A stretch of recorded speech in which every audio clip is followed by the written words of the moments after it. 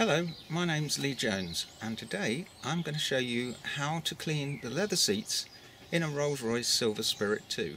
So in order to do the cleaning, we're going to be using some products today by FunitureClinic.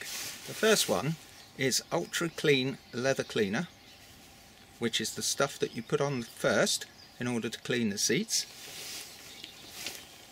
Afterwards, once we have cleaned the leather fully, we will condition the leather using FunitureClinic's Protection Clean.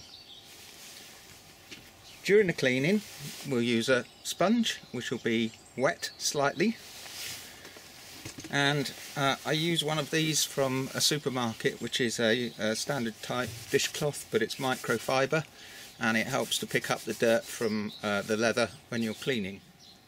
Okay, so finally, the last thing we're going to be using today is a good old standard cheapy Tesco's toothbrush.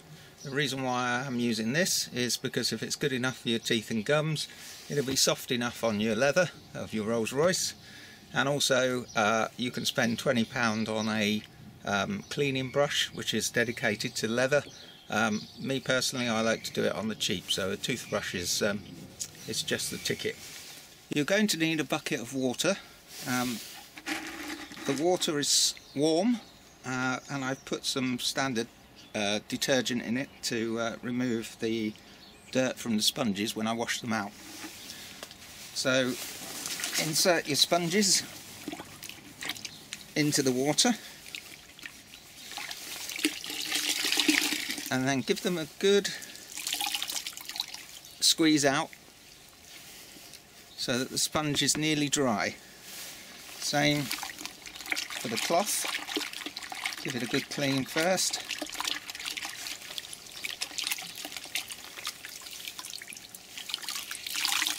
And then almost wring it out dry. Okay, so I wanted to show you the condition of the leather to start with. It's not in bad condition, but there is ingrained dirt into the hide, as you can see. There's also marks on the seat, and it's just generally grubby from years and years and years of use.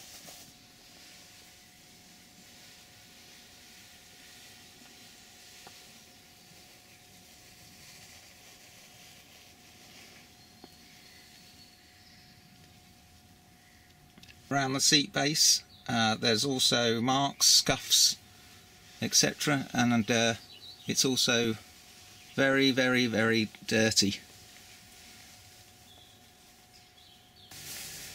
Okay, so now we're going to actually start the process of cleaning the seat, and the first thing I did was to take the Ultra Leather Clean by FunitureClinic, turn it to on, and then give the seat a fairly liberal spray, but not too much so that it soaks through the seat and could potentially damage your heated seats. So a good spray from about 6 inches up over the seat.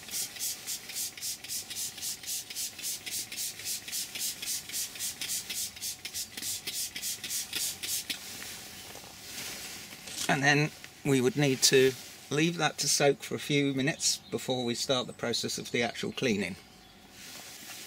So after a few minutes, you take your damp sponge and in a circular motion you work it over the leather to bring the cleaner up into a very slight foam type finish. So I'm just working round and round in a circular motion, and I can already see a lot of the dirt coming out of the leather. So we're working round in a circle, and the dirt is already lifting from the leather with the damp sponge.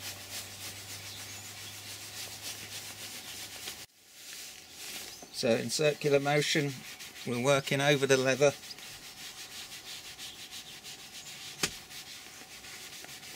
as much as I can with the sponge.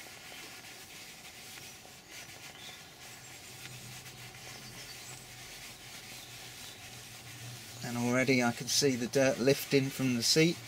This is very good cleaner. I'm really impressed with the product.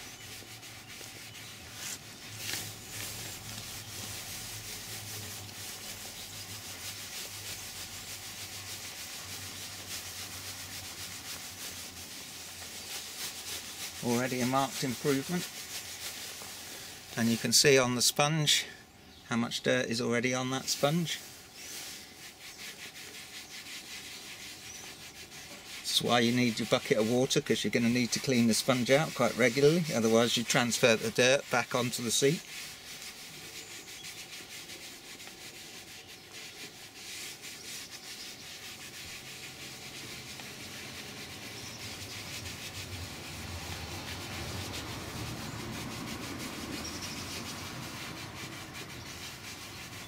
Working the cleaner into the leather, and there we can see how much dirt is coming off onto the sponge. 27 years worth of dirt, I think. So then we change the sponge for the dishcloth, which is also slightly damp, and then I take off as much of the dirt as I can in a long stride across the seat, so as not to transfer it back into the leather. Wiping towards the front.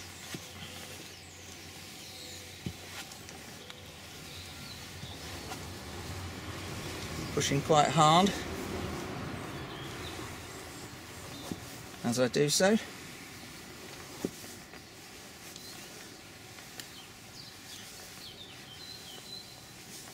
And again you can see on here how much dirt has actually come off onto the cloth.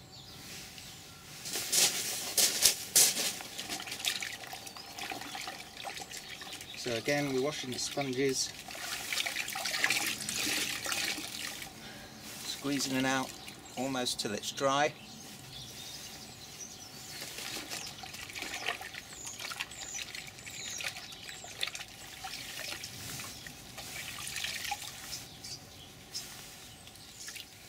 Okay, so now we're on the second stage of cleaning the seat base here.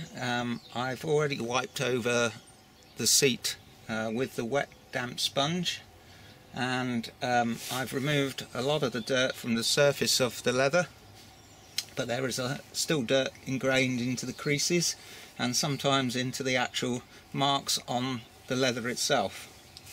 So we need to give it another spray with the cleaning fluid from about 6 inches up, a good liberal coating, and this time I am going to take my good old Tesco's toothbrush, and in a circular motion I'm going to gently work it over the surface of the leather in a circular motion, and working it into all the cracks, the nooks and crannies, gently lifting the dirt from the seat. As you do this, the cleaner usually foams. There's nothing to worry about with that, that's perfectly normal. It's a bit like cleaning your teeth. Pay particular attention if there's any creases in the leather itself, because you tend to get dirt ingrained into those areas. So I'm not pushing particularly hard, it's just a bit like cleaning your teeth, only you're doing it on leather.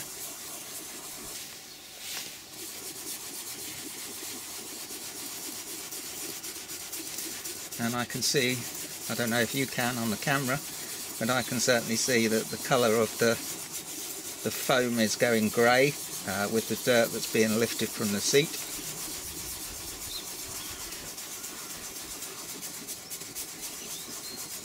This is quite a lengthy process, and you may have to repeat it more than once in order to get it fully clean. So keep the circular motion going as it lifts the dirt from the leather. Again, I'm paying particular attention to areas where there's creases or stitching. in order to lift the dirt from ingrained usage. I love working with leather. It's a very satisfying result. Okay, so once we've worked it over the whole of the leather with the toothbrush, we then take our damp microfiber dishcloth and using your fingers, with 2 fingers in the dishcloth, I wipe away the excess of the cleaner, lifting the dirt from the leather as I do it.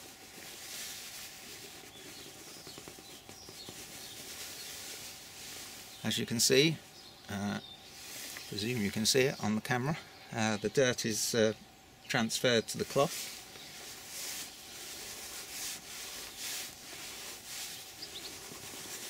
And already that's looking pretty good, but I think I can get that slightly better. So the last stage will be another squirt of the cleaner.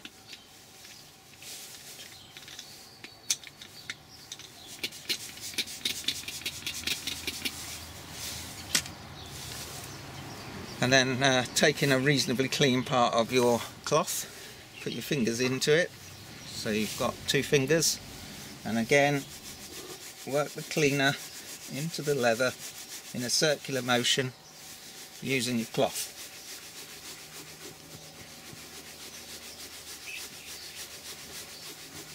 As you do this, you get the final marks out,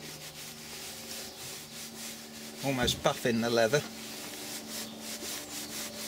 clean.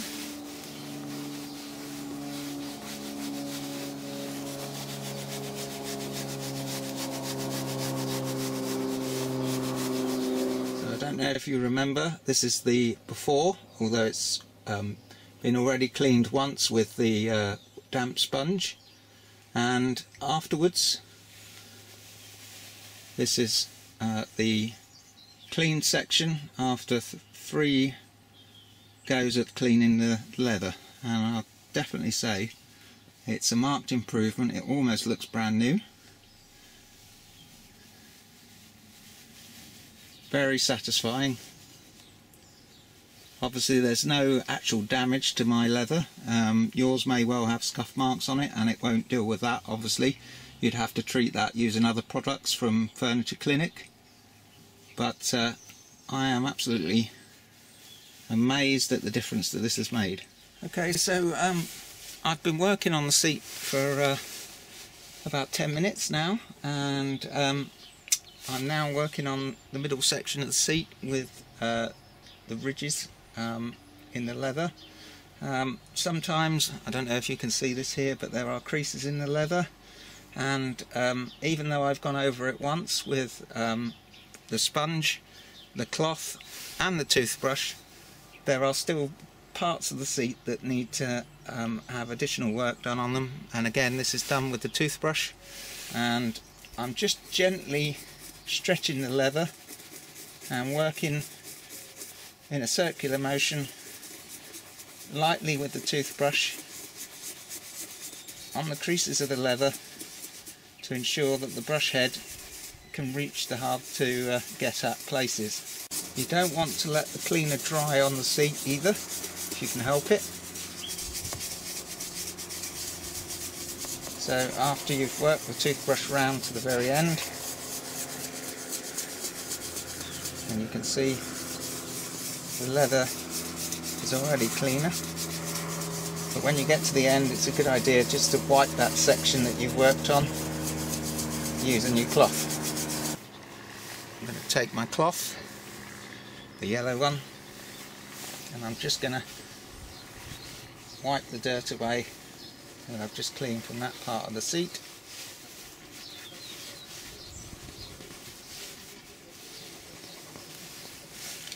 And that's about as good as I think I can get it. So now the leather in the creases is now clean.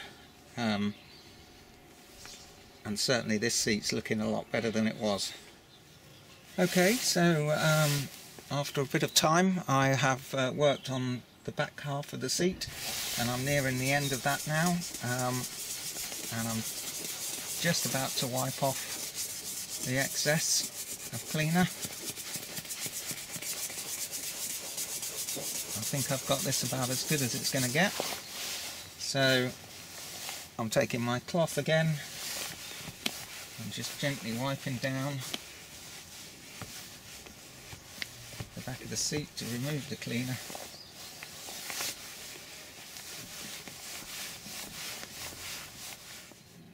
I think you'll agree that this is a marked improvement on what we had before.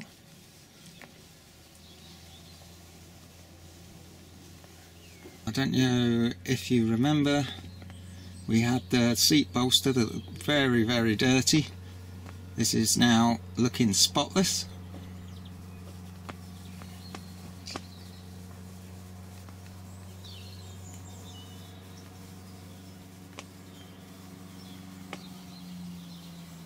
And the stitching looks a lot cleaner as well.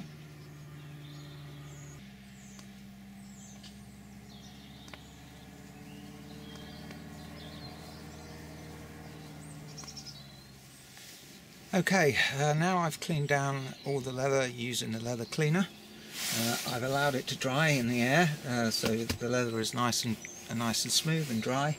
And now we're going to feed the leather, and in this case I'm using FunitureClinic's Leather Protection Clean.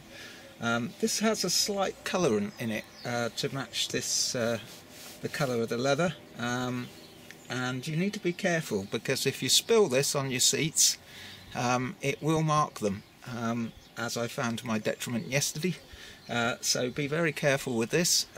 Make sure that you apply it and then apply it smoothly over the entire seat, otherwise you run the risk of having a mark on the seat. But nonetheless, it's still a good product and it seemed to work really well. To put the colourant on, I'm using just a standard dishcloth, which is dry. There's no water on this one, and I'm going to liberally apply the protection to the leather, wait for it to dry and then buff it off. Just going to make the cloth into a sort of pad, and then I'm going to apply some of the colour.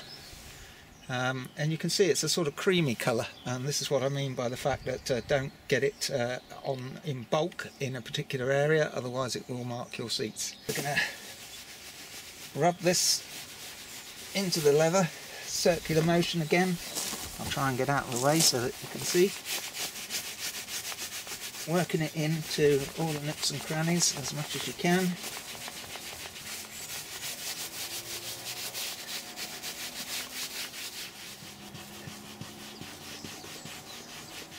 This will help to keep the leather soft and supple. Gives it a very smooth finish. And you want to do this twice. Once it's dry, do it again, and then buff it off. Again, I don't know if you can see that, that's looking as though there is still dirt on there as well, so it's still cleaning the product. Cleans the leather as well as conditions it.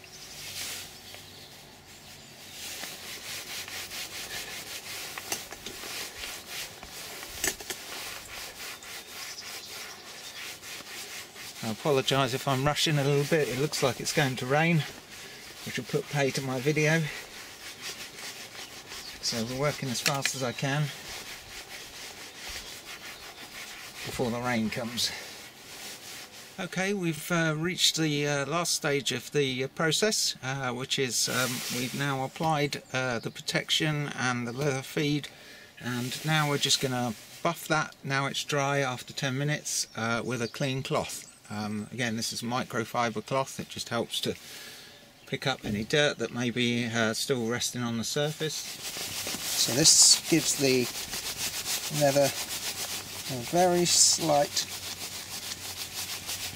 shine, much like you would do with your shoes. It's not shiny, it's just satin finish. So these seats are far from perfect, but I think the result speaks for itself. They're far better than what they were, and in true car dealer fashion they got a lovely patina. So there we are, ladies and gentlemen, the finished product. The whole interior has been done now. I think it looks a lot better than it did.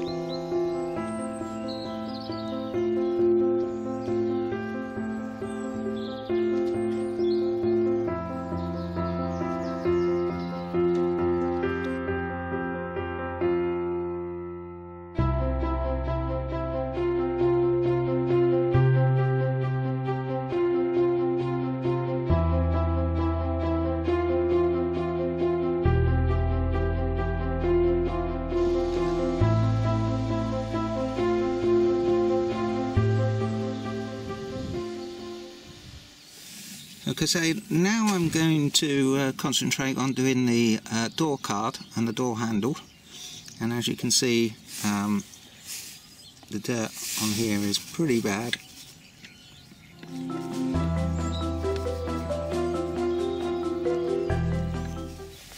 Okay, so here we're going to start on the door panel and the door card. This door handle is pretty dirty with years of use, people grabbing hold of it with their greasy fingers, so the leather has got quite dirty. So we're going to use the same technique. The only thing we need to be careful of is obviously you're going to be using something that's quite wet with wood veneer. The wood veneer may end up soaking up the water, and that could cause the veneer to lift. Also, you've got some electrics here, and needless to say that water and electrics don't mix, so try and protect these as much as possible. And you've got your speakers in the door. Again, water is not going to do those a lot of good, so try to avoid spraying or effectively dampening down any of the electrics, and they will work.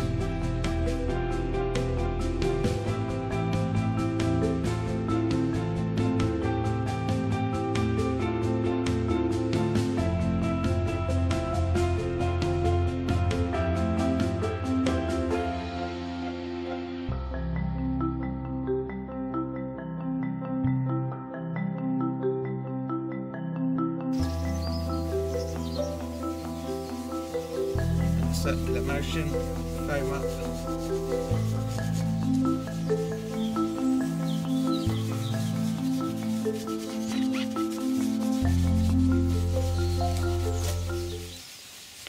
don't know if you can see that already.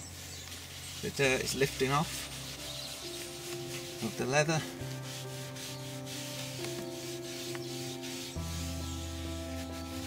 I really don't know if you can see this on the video, but this is a really grubby door card, and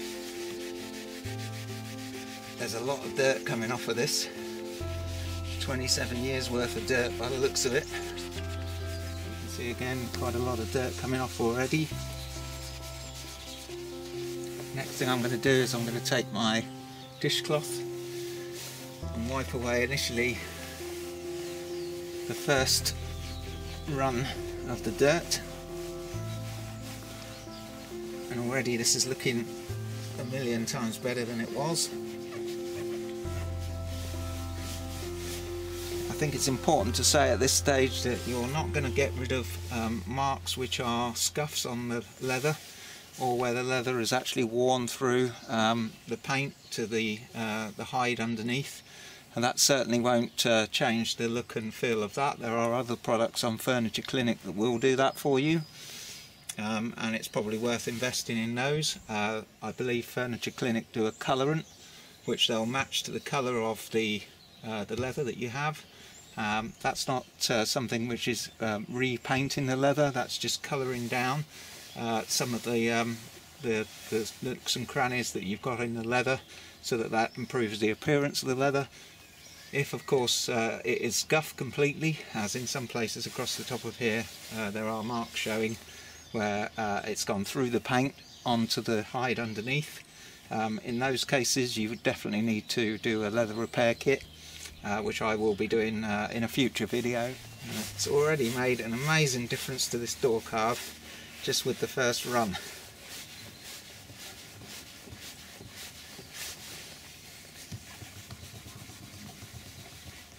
A little bit of elbow grease on some of the harder to remove areas.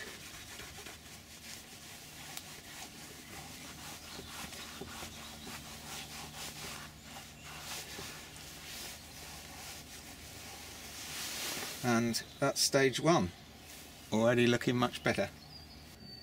So I mentioned earlier on about where scuffs have taken the paint off the surface of the leather, and you can see the underside of the hide. In those scenarios, even though the leather has been damaged, it has been filled up with dirt and quite often looks quite nasty. Now I've cleaned that out, it's improved it a little bit, but this is definitely going to require a leather repair, in which you will fill the holes and the gaps, and then you will sand that out and recolour it down to match the surrounding leather, and then spray protection coat on top. Okay, so we're going to do stage two now, which is a little bit more in depth. I'm going to use the toothbrush to lift the dirt from some of the more ingrained parts, particularly the stitching, the creases in the leather, and the joins where the leather has been wrapped around, and then various parts of the door panel screwed together. So again, it's a very light spray protecting all of these areas, the wood, etc., anything that's electric, and then we work it with the toothbrush. We'll now take the toothbrush, and in a circular motion, as much as I can, I'm going to work the cleaner into the harder to reach areas. Particular one, I want to wipe off between the work that I'm doing, so that I lift the dirt and it doesn't dry back on. So using my my dishcloth, which is microfiber, I'm removing the dirt for the final clean. A little bit of elbow grease, if there's stuck marks, sometimes gets them off.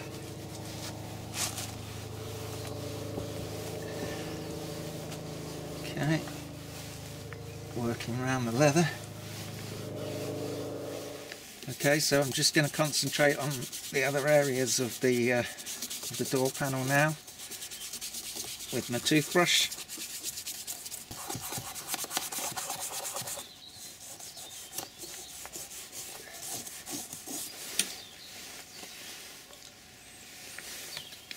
Just going to put a little bit more on the brush itself to get that bit.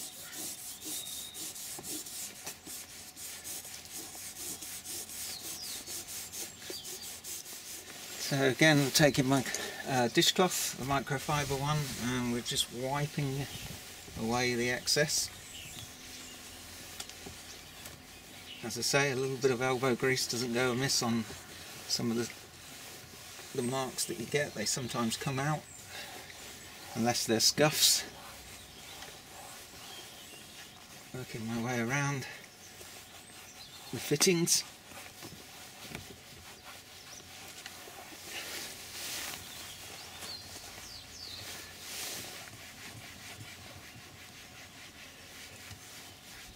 Okay, there we have it. A nice clean door card. We're going to again apply the protection cleaner to the door card as well, as we've cleaned that earlier. So again, a good liberal application in circular motion using my cloth. We work it into the grain of the leather.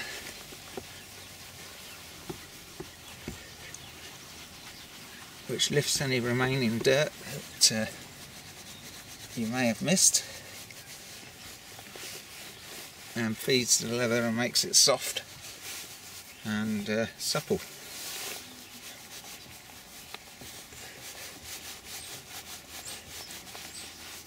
Hopefully you can see this okay.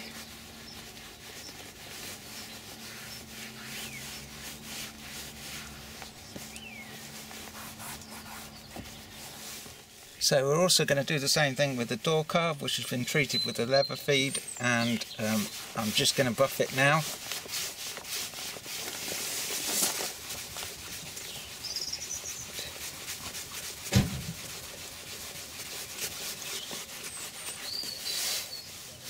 And hopefully you can see that.